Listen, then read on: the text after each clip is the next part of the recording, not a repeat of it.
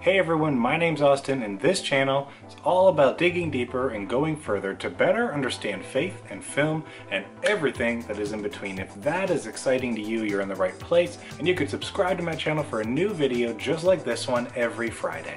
I recently rewatched the movie Good Will Hunting. If you've been following my channel, you already knew that, and it just hasn't left my mind. It's been so prominent still in my thoughts of thinking about the different aspects and prominent themes of this movie and the story. It had been a few years since I had last seen the movie, and I was excited to check it out again, and with that have some fresh thoughts, fresh perspective that I'm excited to share with you.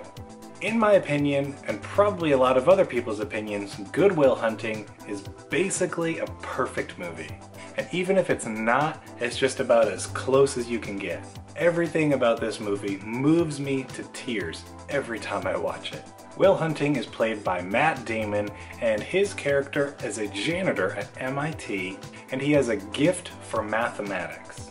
But he struggles to find his identity and get some clear direction in life, and due to some choices that he makes, he winds up encountering psychologist Sean, portrayed by Robin Williams, and the two form a bond and a relationship for the ages.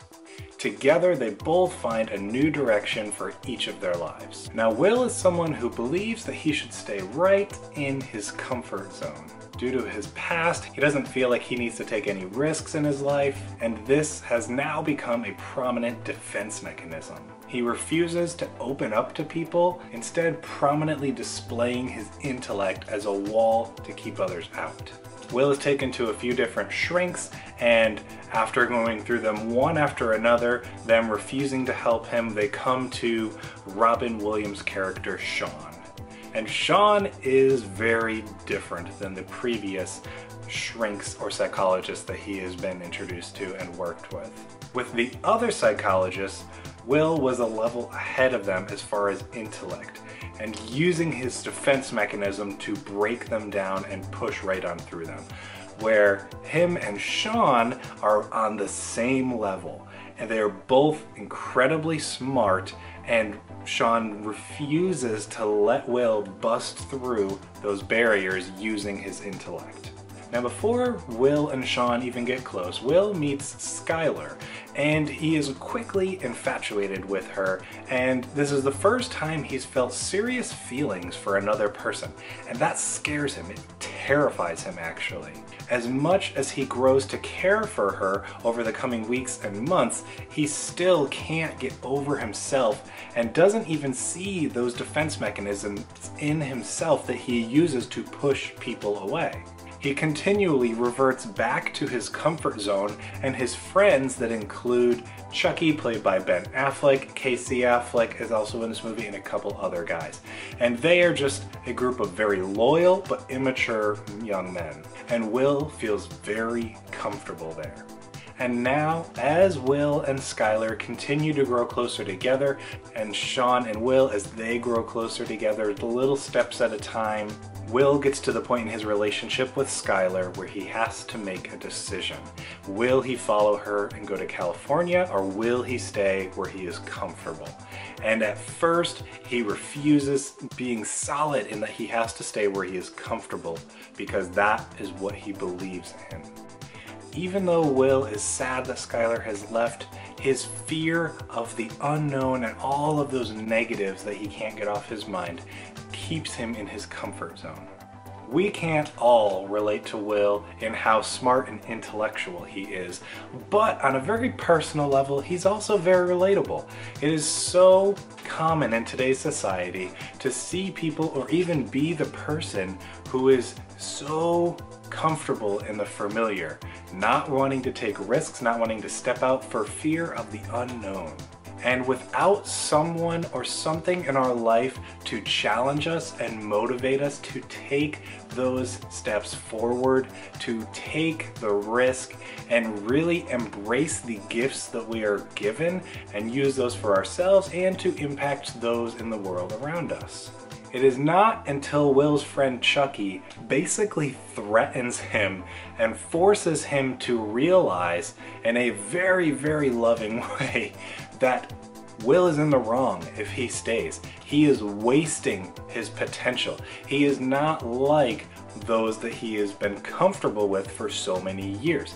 It is basically his responsibility and duty with someone with those gifts to go out into the world and do something with it. Not long after this, Will goes to his final session with Sean, where the tears start rolling both on screen and on my face. Now, Sean and Will's sessions have become therapy for both of them, as in a way they were really both dealing with things that they have now grown to help each other through. It may not have been evident the whole time, but it was definitely there. So Will now sees that Sean has his file in his possession, which shows that he grew up in the foster system, had an incredibly difficult childhood and upbringing, suffered from physical abuse, and a bunch of other stuff. And now, through all the growth that their relationship has been through, Sean is finally able to get through to him. And it takes him reminding confidently and consistently Will that it is not his fault what has happened to him. He says, "It is not your fault." Will says, "I know, it is not your fault, I know." And each time he says it is not your fault, he is breaking down another barrier in Will's defenses. And he finally gets through to him, and it breaks him.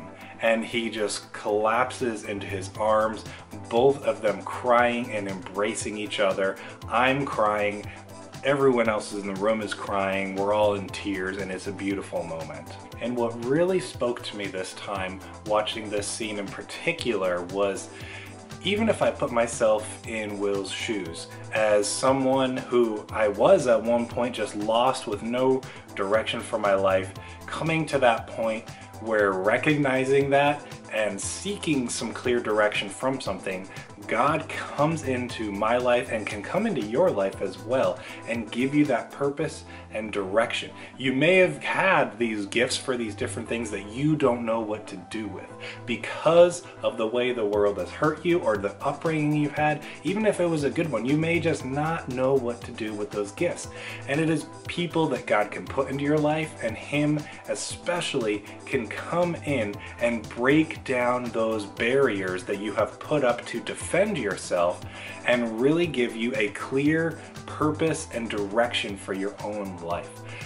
With that, we all need someone in our life who can come down, get on our level, and just, as Sean's character says at one point, his wife could level him with her eyes. And that's a beautiful line, and God can do just the same for us. He can level you, counter any defense mechanism that you can throw at him, because he knows you inside and out. And though this movie deals with a lot of heavy, difficult issues, I love that we can come to this point of realization and recognizing that there are people out there who are willing to step in, and God can come and step into your life and give you a whole new purpose and passion and direction.